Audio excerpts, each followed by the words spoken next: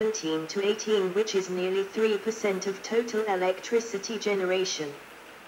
The capacity utilization factor is nearly 16% in the fiscal year 2017 to 18.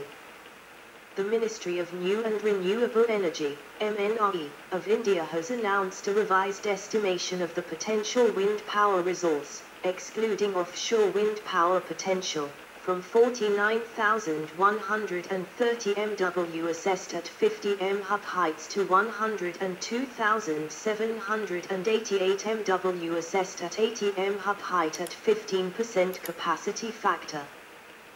Solar Energy, edit. Main articles: Solar power in India and growth of photovoltaics. India's solar energy installation is about 5,000 kWh per year, i.e. 600 TW, far more than its current total primary energy consumption. India's long-term solar potential could be unparalleled in the world because it has the ideal combination of both high solar insolation and a big potential consumer base density. Also, a major factor influencing a region's energy intensity is the cost of energy consumed for temperature control. Since cooling load requirements are roughly in phase with the sun's intensity, cooling from intense solar radiation could make perfect energy economic sense in the subcontinent located mostly in the tropics. Installation of solar power PV plants requires nearly 2.0 hectares, 5 acres, of land per MW capacity, which is similar to coal-fired power plants when life cycle coal mining. Consumptive water storage and ash disposal areas are also accounted for, and hydropower plants when submergence area of the water reservoir is also accounted. 1.6 million MW capacity solar plants can be installed in India on its 1% land, 32,000 square kilometer. There are vast tracts of land suitable for solar power in all parts of India, exceeding 8% of its total area, which are unproductive, barren and devoid of vegetation. Part of wastelands, 32,000 square kilometer, when installed with solar power plants can produce 2,400 billion kilowatt-hour of electricity, 2 times the total generation in 2013 to 14. With land productivity /yield of 0.9 million Rs per acre, 3 Rs /kilowatt-hour price, which is at par with many industrial areas and many times more than the best productive irrigated agriculture lands. Moreover, these solar power units are not dependent on the supply of any raw material and are self-productive. There is unlimited scope for solar electricity to replace all fossil fuel energy requirements, natural gas, coal, lignite, and crude oil, if all the marginally productive lands are occupied by solar power plants in the future. The solar power potential of India can meet perennially to cater to per capita energy consumption at par with USA/Japan for the peak population in its demographic transition. Solar thermal power. The installed capacity of commercial solar thermal power plants in India is 227.5 MW, with 50 MW in Andhra Pradesh and 177.5 MW in Rajasthan. Solar thermal plants are emerging as cheaper, 6 euro-cent /kilowatt-hour, and clean load following power plants compared to fossil fuel power plants. They can cater the load /demand perfectly and work as base load power plants when the extracted solar energy is found excess in a day. Proper mix of solar thermal and solar PV can fully match the load fluctuations without the need of costly battery storage. Synergy with irrigation, water pumping and hydropower stations. The major disadvantage of solar power, PV type only, is that it cannot produce electricity during the nighttime and cloudy daytime also. In India, this disadvantage can be overcome by installing pumped storage hydroelectricity stations to store the surplus electricity generated during the daytime for meeting the demand during the night hours. In addition to harnessing most of the water resources, the embankment canals originating from the coastal reservoirs would also be envisaged with pumped storage hydroelectricity features to store the surplus electricity available during the daytime and reconvert to electricity during the night time. This is achieved by utilizing all the usable river waters by interlinking Indian rivers and envisaging coastal reservoirs. Also, all existing and future hydropower stations can be expanded with additional pumped storage hydroelectricity units to cater nighttime electricity consumption. Most of the groundwater pumping power can be met directly by solar power during the daytime. To achieve food security, India needs to achieve water security, which is possible only by energy security for harnessing its water resources. Electric vehicles. See also, electric vehicle industry in India. The retail prices of petrol and diesel are high in India to make electricity-driven vehicles more economical, as more and more electricity is generated from solar energy in near future without appreciable environmental effects. During the year 2018, many IPPs offered to sell solar power below 3.00 Rs/kWh to feed into the high voltage grid. This price is far below the affordable retail electricity tariff for the solar power to replace petrol and diesel use in transport sector. The retail price of diesel is 101.00 Rs/liter in 2021-22, and the retail price of petrol was 110.00 liter. The affordable electricity retail price, 860 kPa/kWh at 75% input electricity to shaft power conversion efficiency, to replace diesel. Lower heating value 8,572 kPa/liter at 40% fuel energy to crankshaft conversion efficiency, is up to 19 kWh. The affordable electricity retail price, 860 kPa/kWh at 75% input electricity to shaft power conversion efficiency, to replace petrol. Lower heating value 7,693 kPa/liter at 33% fuel energy to crankshaft conversion efficiency, is up to 28 kWh. In 2021-22, India consumed 30.849 million tons of petrol and 76.687 million tons of diesel, which are mainly produced from imported crude oil at a huge foreign exchange outgo. V2G is also feasible with electricity-driven vehicles for catering to the peak load in the electricity grid. Electricity-driven vehicles would become popular in the future when the energy storage /battery technology becomes more compact, lesser density, longer lasting, and maintenance-free. Hydrogen energy, edit. See also, power to gas and list of fuel cell vehicles. The National Hydrogen Energy Roadmap is constantly evolving in India by consolidating various capabilities at institutional and research centers. The Hydrogen Energy Program started in India after joining the International Partnership for Hydrogen Economy, in the year 2003. There are 19 other countries including Australia, United States, UK, Japan, etc. This global partnership helps India to set up commercial use of hydrogen gas as an energy source. India is already producing blue hydrogen from biomass using the petcoke gasifiers. Nearly 412,000 metric tons /year capacity green hydrogen projects are awarded to produce green hydrogen by the end of 2026. Hydrogen is a carbon-neutral fuel.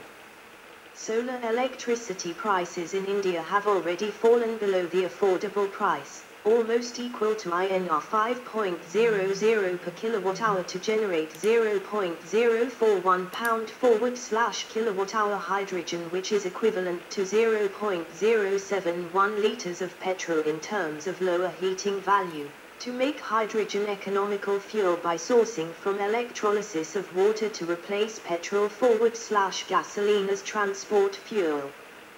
Vehicles with fuel cell technology based on hydrogen gas are nearly twice more efficient compared to diesel/petrol-fueled engines. Hydrogen can be generated cheaply by splitting methane using electricity without emitting any greenhouse gas, and also extracted from wood gas produced from carbon-neutral biomass. A luxury FSEV car generates 1 liter of bottled quality drinking water for every 10 kilometers ride, which is a significant byproduct. Also, FSEV does not emit any particulate matter but removes particulate matter up to PM2.5 from the ambient air. Any medium or heavy-duty vehicle can be retrofitted into fuel cell vehicle as its system power density, watts/liter, and system-specific power, watts/kilogram, are comparable with that of internal combustion engine. The cost and durability of fuel cell engines with economies of scale production line are comparable with the petrol/diesel engines. The excess power generation capacity available in India is nearly 500 billion units /year presently, and another 75,000 MW conventional power generating capacity is in pipeline, excluding the targeted 175,000 MW renewable power by 2022.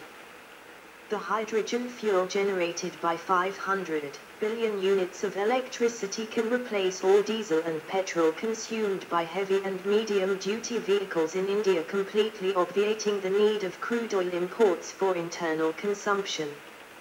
Use of hydrogen as fuel to replace jet fuel by aircraft is also a promising proposition. Converting petrol/diesel-driven road vehicles into fuel cell electric vehicles on priority would save the huge import cost of crude oil and transform the stranded electricity infrastructure into productive assets with major boost to the overall economic growth. Hydrogen spiked CNG is made available in Delhi to reduce pollution emissions from BS4 compliant old buses. Electricity as a substitute for imported LPG and PNG, edit. See also, Energy in India. The net import of LPG was 16.607 million tons and the total consumption was 28.33 million tons, and the domestic consumption was 25.502 million tons, which is 90% of total consumption in 2021-22. The LPG import content is nearly 57% of total consumption in India in 2021-22. The affordable electricity retail price, 860 kcal/kilowatt-hour at 74% heating efficiency. To replace LPG, lower heating value 11,000 kcal/kilogram at 40% heating efficiency. In domestic cooking is up to 10.2 Rs/kilowatt-hour when the retail price of an LPG cylinder is Rs 1,000, without subsidy, with 14.2 kilograms LPG content. Replacing LPG consumption with electricity reduces its imports substantially. India's piped natural gas, PNG, for domestic cooking needs was 12,175 million standard cubic meters, MMSCM, which is nearly 19% of total natural gas consumption in 2021-22. Natural gas /LNG import content is nearly 56% of total consumption in 2021-22.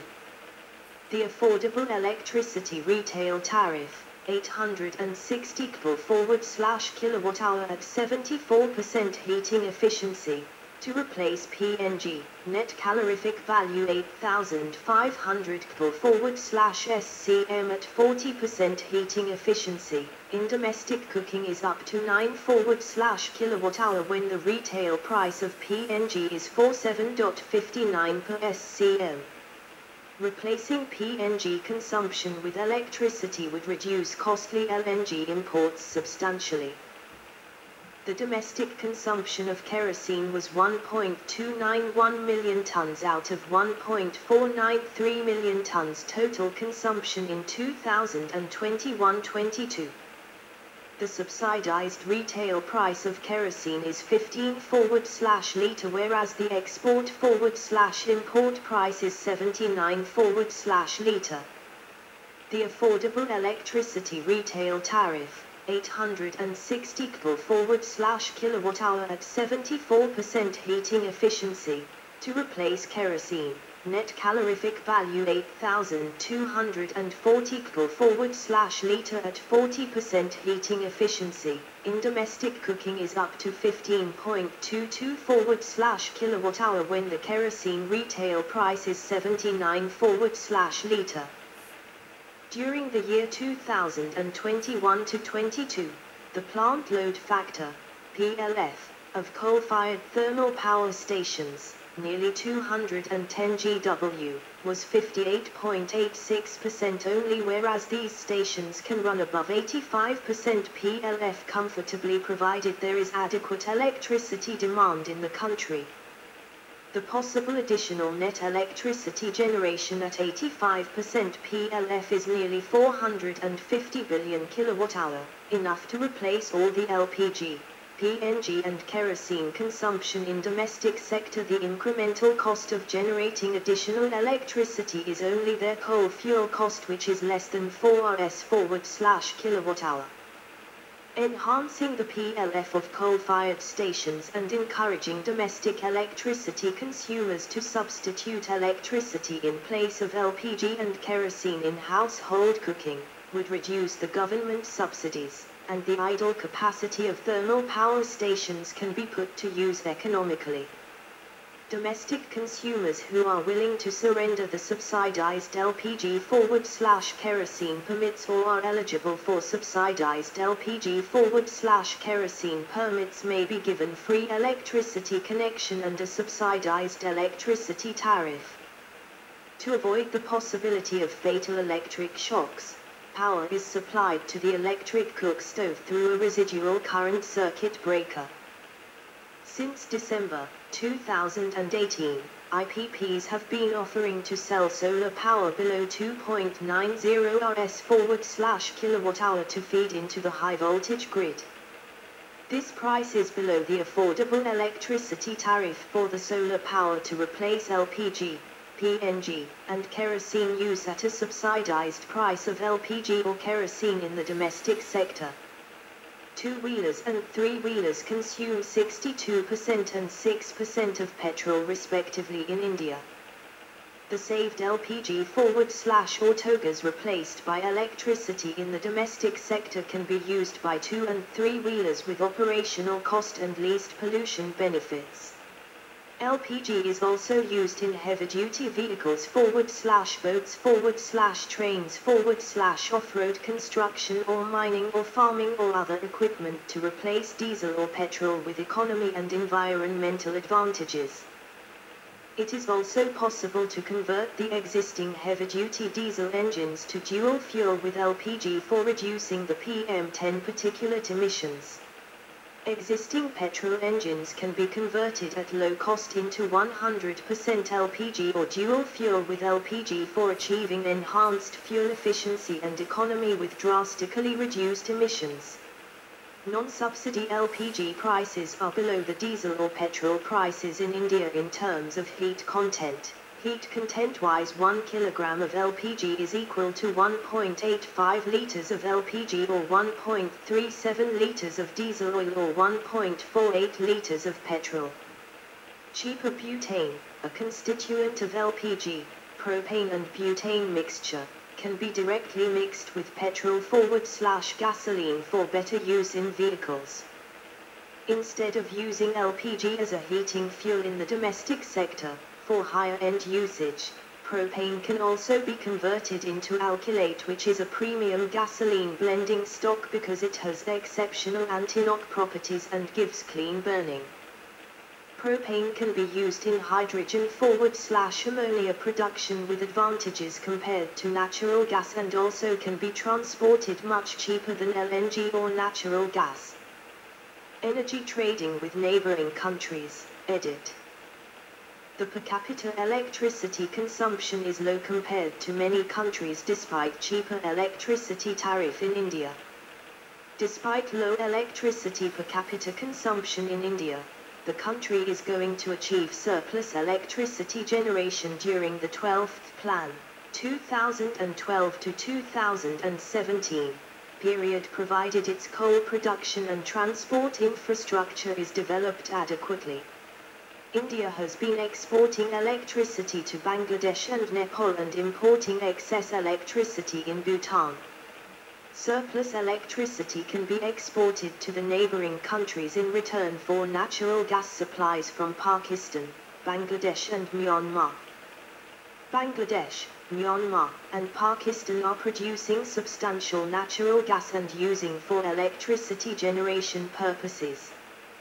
Bangladesh, Myanmar and Pakistan produce 55 million cubic meters per day, MCMD, 9 MCMD and 118 MCMD, out of which 20 MCMD, 1.4 MCMD and 34 MCMD are consumed for electricity generation respectively.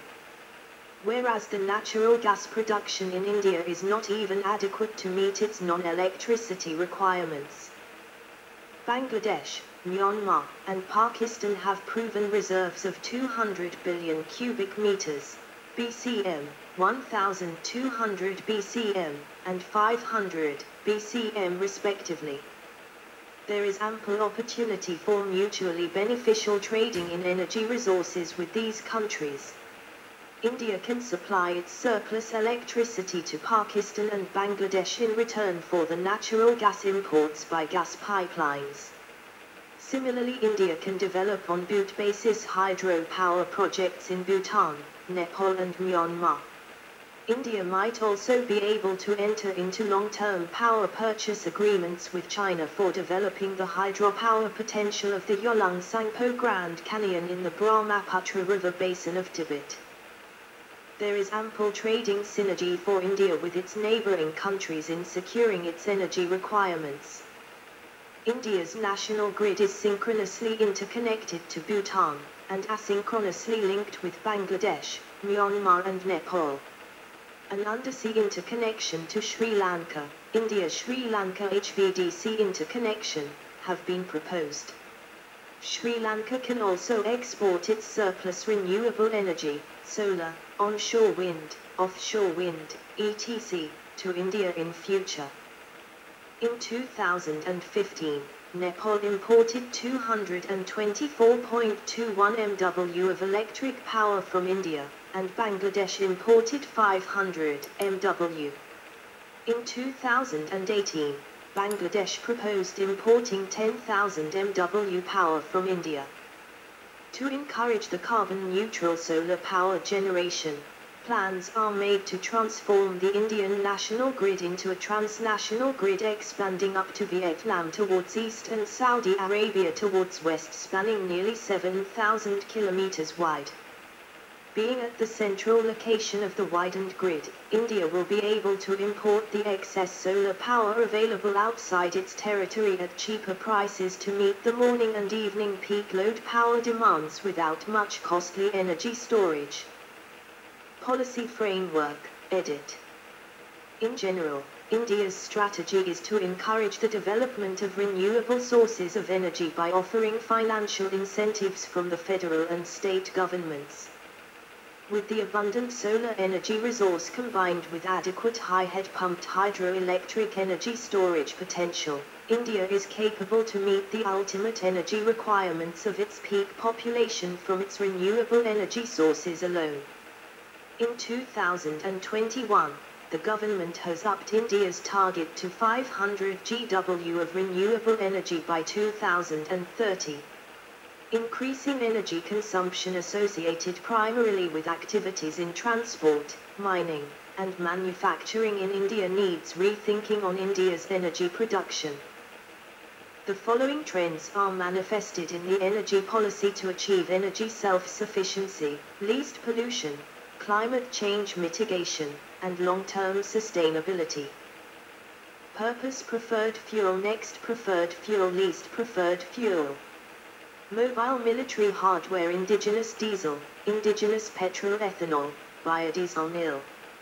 Air transport, biodiesel, biomethanol, bioethanol, LNG, ammonia, ATF, HSK. Marine transport, biomethanol, biodiesel, bioethanol, nuclear fuel, battery power. Pyrolysis oil, LNG, CNG, FSEV. LDO, HFO, bunker fuel, diesel. Heavy-duty road vehicles, FSEV. Battery power, biomethanol, bioethanol, biodiesel, LNG, CNG, LPG, diesel, animal draft power. Passenger four-wheel vehicles, battery power, FSEV, biodiesel, biomethanol, bioethanol, LPG, CNG, diesel, petrol. Passenger 2 forward/3-wheel vehicles, battery power, biodiesel, biomethanol, bioethanol, LPG, CNG, petrol, animal draft power. Railways, electricity, FSEV, biodiesel, biomethanol, bioethanol, LNG, LPG, diesel. Illumination forward/lighting, electricity, bio-CNG, CNG, LPG, kerosene. Cooking electricity, biomethanol, bio-CNG, CNG, biocar, kerosene, LPG, firewood. Space and water heating electricity, pyrolysis oil, biocar, solar energy, biomethanol, bio-CNG, CNG, kerosene, LPG, firewood. Commercial forward/domestic, appliances, electricity, battery power, biomethanol, bioethanol, diesel, petrol, LPG, CNG. Industrial motive power, electricity, biomethanol, bioethanol, bio-CNG, biodiesel, pyrolysis oil, CNG, LPG, diesel, petrol. Industrial heating electricity, solar thermal energy, biomass, pyrolysis oil, biocar, biogas, PNG, kerosene, LPG, firewood. Urea fertilizer, biogas forward/syngas, biocar, electricity, biomass, natural gas, indigenous petcoke, naphtha, coal.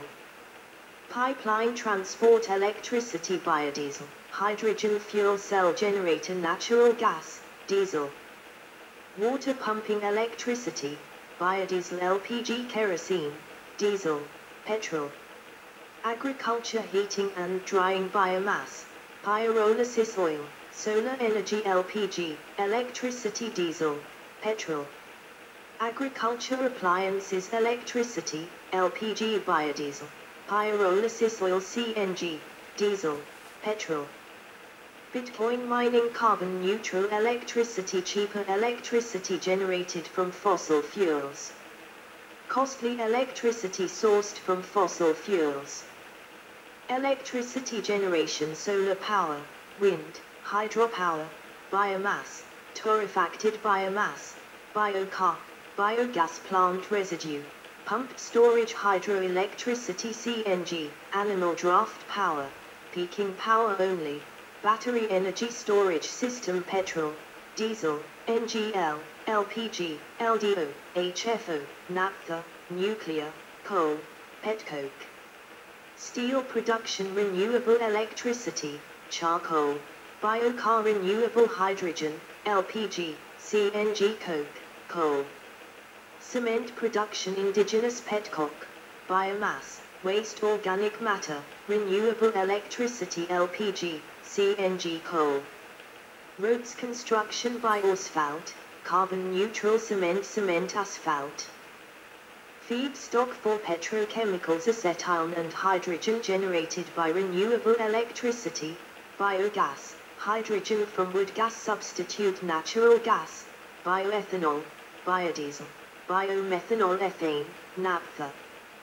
Protein-rich cattle /fish feed: CNG, PNG, biogas, LNG, SNG from coal, coal bed methane, coal mine methane, SNG from renewable electricity, SNG from the indigenous petcock nil.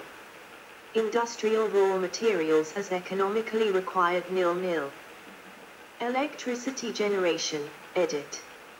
Main article, Electricity sector in India.